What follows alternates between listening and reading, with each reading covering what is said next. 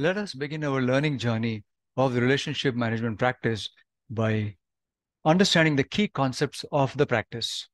This is section 1 of the course. There are 7 sections in this training. From section 1, there will be 5 Bloom's level 2 questions in the exam, meaning understanding level questions. Section 1 is a rather long section because there are 5 questions out of the 20 in the exam. Similarly, section 2 is also rather long.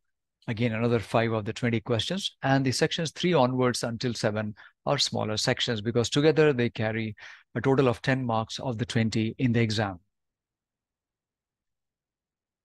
Our courseware is based on the syllabus for the exam. And here the syllabus is as follows. We will need to understand the purpose of the practice and also the practice success factors and the key metrics that are associated with this practice. And there are several key terms and concepts such as types of relationships in organization, which are namely business associate, business friend, personnel friend. And then there are also service relationships between organizations such as basic, cooperative, and partnership. And then there are the steps of a service relationship journey such as explore, engage, offer, agree, onboard or offboard, and then co-create and realize. And then we do have the relationship models as well. Let us begin with the purpose of the practice. The purpose of the relationship management practice is to establish and nurture the links between the organization and its stakeholders at strategic and tactical levels. It includes the identification, analysis, monitoring, and continual improvement of relationships with and between stakeholders. Relationships are common in business. It can be internal or external, and this practice establishes the links or the relationships at 2 levels, at the strategic level and at the tactical, meaning the operational process levels. And then those relationships need to be nurtured, meaning to be taken care of as well. And as part of the practice, relationships need to be identified periodically. They need to be analyzed for their effectiveness. And they need to be monitored, first of all, if they are going on okay or not. And if not, the analysis will be done to understand the reasons for any issues, and then continual improvement would be done based on that. Therefore, the practice focuses on ensuring successful relationships within an organization and also between the organization and its external parties such as customers, suppliers, regulators, and so on. So this will be done using a common approach, relationships and relationship management that can be adopted and followed across the organization, and it is an important component of an organization's culture. We will soon understand what this relationship approach means. It's mainly a set of principles, but we will take a look at it in a more clearer way shortly.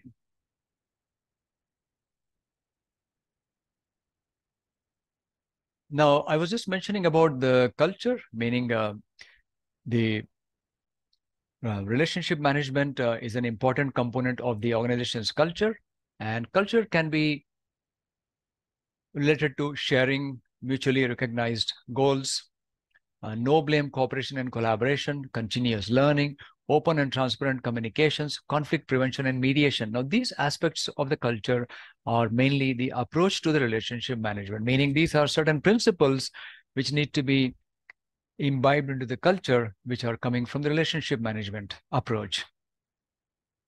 Therefore, when an organization is considering no blame cooperation and collaboration, it is a principle of relationship approach. Similarly, when they consider shared goals or mutually recognized goals, that is, it is another aspect of the relationship approach. And similarly, the others that are listed here, such as a culture of continuous learning, communications that are transparent, and prevention and mediation of conflicts in the best manner. Now, the title of these slides are still purpose of the practice because all these concepts are coming under the purpose of the practice section in the practice guide.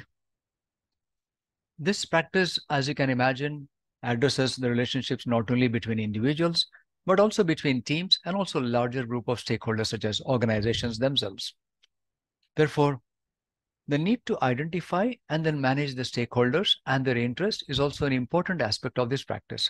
This is known as stakeholder engagement, wherein stakeholders are identified and then they are analyzed as part of the identification to understand their influence, their interest, their authority, their competencies, their potential contributions, And a plan can be developed on how to deal with each stakeholder or a stakeholder group based on those stakes that they have or the interest, influence, etc. And then monitor those stakeholder engagements and continuously improve them to maximize their support and minimize the resistance in any service endeavor.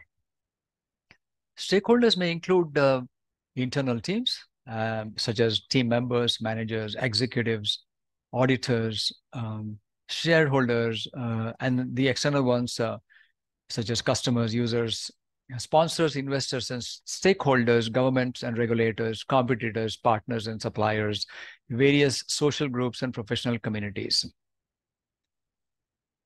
Now, sponsors could be internal as well, need not be only external, as I mentioned earlier. Similarly, auditors could be internal, external, shareholders, again, internal, external, usually external. So these internal and external relationship management should address cultural differences between individuals and groups involved and other differentiating factors of the relationships. Meaning, when organizations interact, when teams interact, there can be differences of culture between them and between individuals as well, because individuals are brought up in different ways with different experiences. And therefore, the relationship between individuals, teams, and organizations can be subject to several factors and challenges. And these could be the following factors which impact the nature of the relationship and how it works out, such as whether it's a commercial or non-commercial relationship. Then it could be a formal or informal relationship. It can be a group or individual one. It can be direct or indirect. An example of a direct one is pretty straightforward, between two groups or people directly. Indirect could be, for example, where a service delivery manager is having a relationship, a working relationship with an account manager who further deals with the end customer. Therefore, the service delivery manager has an indirect relationship with that customer because we have the account manager in between them. We also have the professional or personal relationships. Then we have the voluntary or compulsory. Voluntary means, for example, we have communities of interest where people may participate if they like to. Note that we also have the community of practice, but the community of practice is different from community of interest because the community of practice is more engaged, where people, they don't volunteer, but they actually mandatory contribute to the community of practice.